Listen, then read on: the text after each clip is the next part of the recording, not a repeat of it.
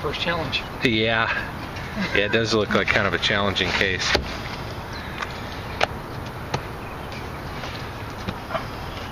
So this is the tracking system. What all does this include in the kit?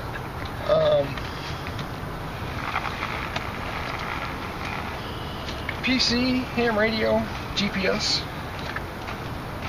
And all that's for the APRS system, right? Yes. Okay.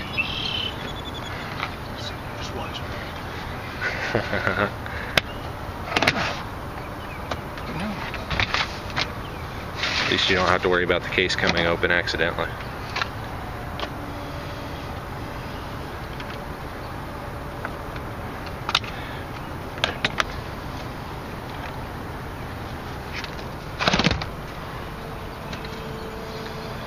So you got the power inverter for the car, you got a remote, looks like maybe an antenna mount. Yeah. And what's the Kenwood device there in the front? Ham radio. Oh, okay, that's the ham radio. Okay. Laptop, power supply, and all that. I think this might be the flaky power inverter, but if it is, we'll get the right one. Okay.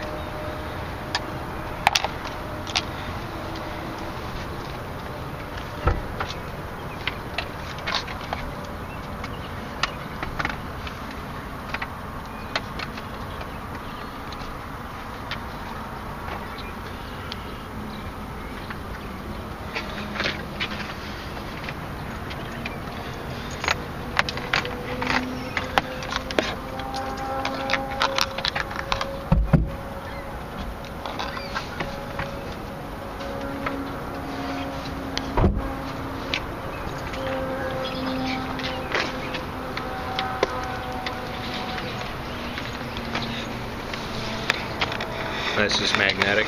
Oh yeah. Kind of, I heard the thud when you patched it. It's very magnetic.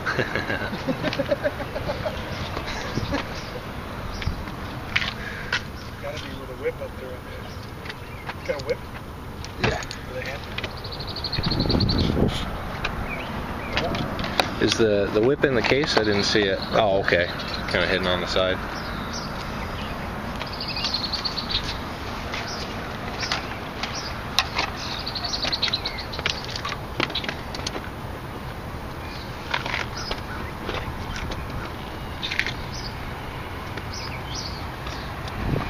Do you mind if I open the other door so I can Go ahead. shoot for?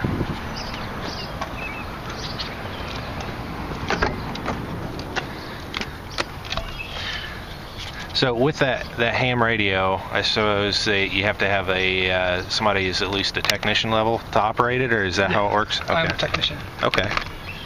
Yeah, I have that. Okay.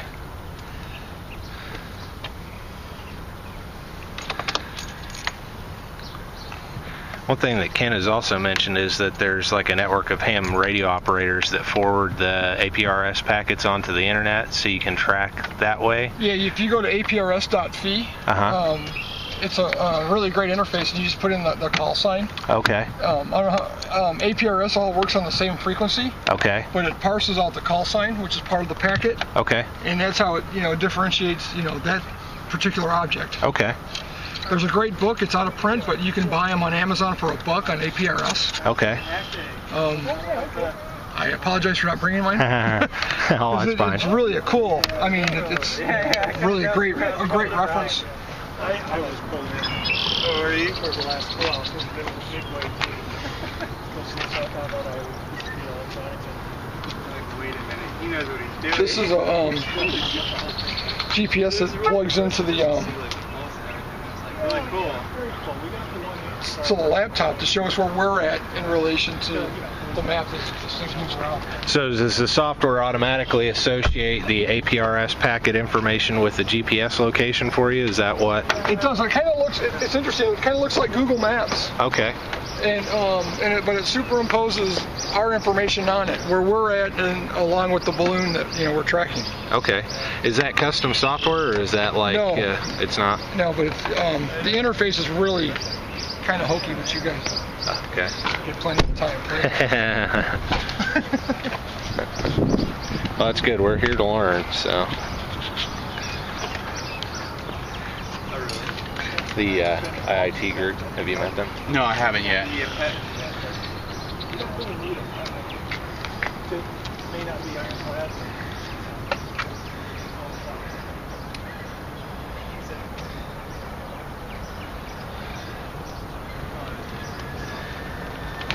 Now, when you say that inverter is flaky, does it just not put out enough power?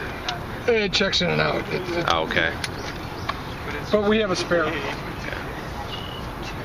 So the same inverter you have in your car, I think. Oh, yeah? Right. I actually threw mine in my backpack in case You I did? needed one. Okay. Disclosure. Basically, this is the mobile unit is detachable. Okay. You know, so this is really like the front end of it. Oh, okay. And kind of just run this wire down through there, get it a little out of the way. So is that just a normal Kenwood remote that you're using? They take a long time. The ham radio is rather specific in that it has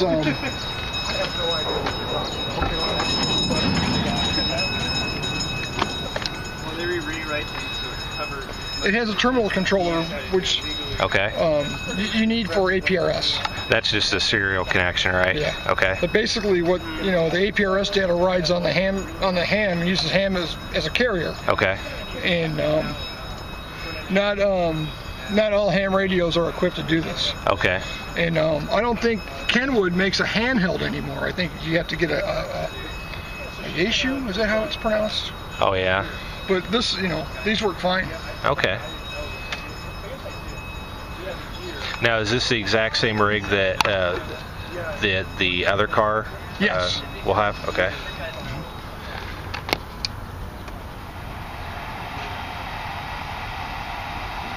That seems to be working. Cool. Good.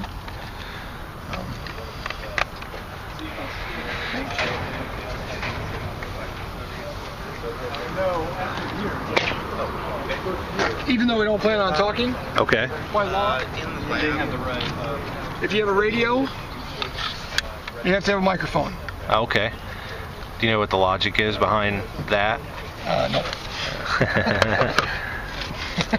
So, but it's good to know for folks out in Albuquerque that will be building this. I think they're going to use, for the first edition, they're going to use a simpler beacon setup, but this is eventually where they would like to head, I think.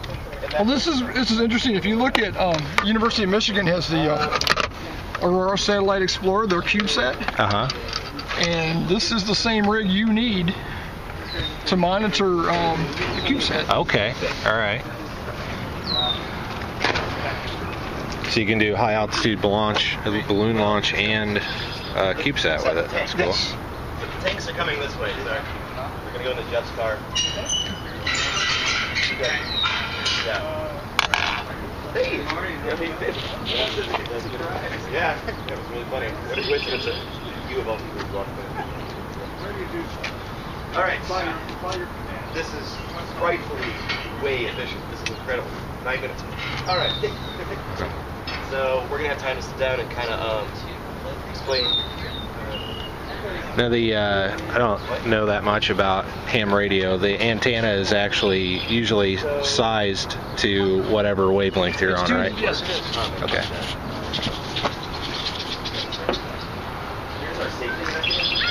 And since APRS always uses the same frequency, the antenna is always the same, and you don't have to do anything different with it? Correct. Okay. Yeah, APRS uses a standard frequency Okay. for all objects, and then it's the call sign that's embedded in the messaging that differentiates that object from others that are on that same frequency. Okay.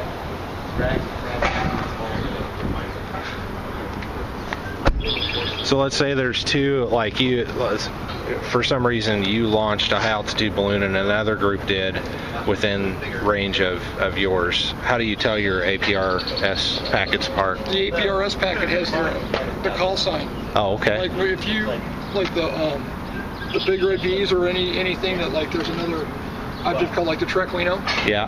That you would have to embed your call sign into the like with the Traquino, you put it in the code. I don't know how you set the big red B, but like if you look at the big red B, which the big red B is basically a GPS with a radio just to transmit APRS. Yeah. It's made for rockets. Okay. But it's very popular with balloons as well. Okay. You know, they won't sell you one like the order form had. You have to put your call sign in. Oh, really? So your call sign becomes part of the item. Okay. And we actually launched 2 trackers with 2 call signs. We have a really? backup. Okay. So all right. You can follow either or. Okay.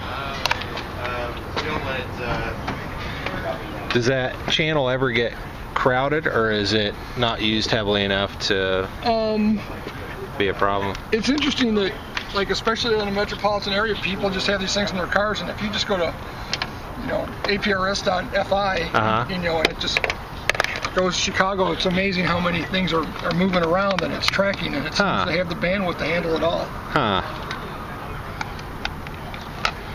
Yeah, it's pretty interesting.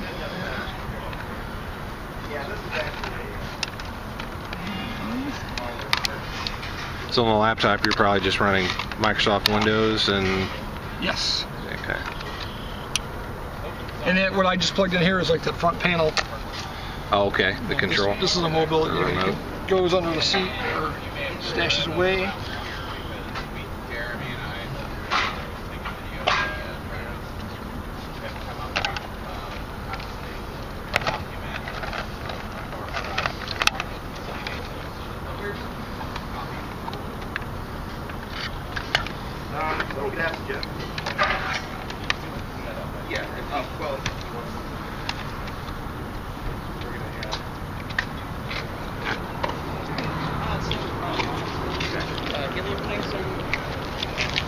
I guess we're going to load them into the van or into, not into here, right? Into here. Oh, into here? Wow. Just a Dell Latitude 610. Well, I think we should get them in as soon as possible because if Windows they don't fit XP on it. in the van, I think we need to know that sooner than later. Okay. Here you go.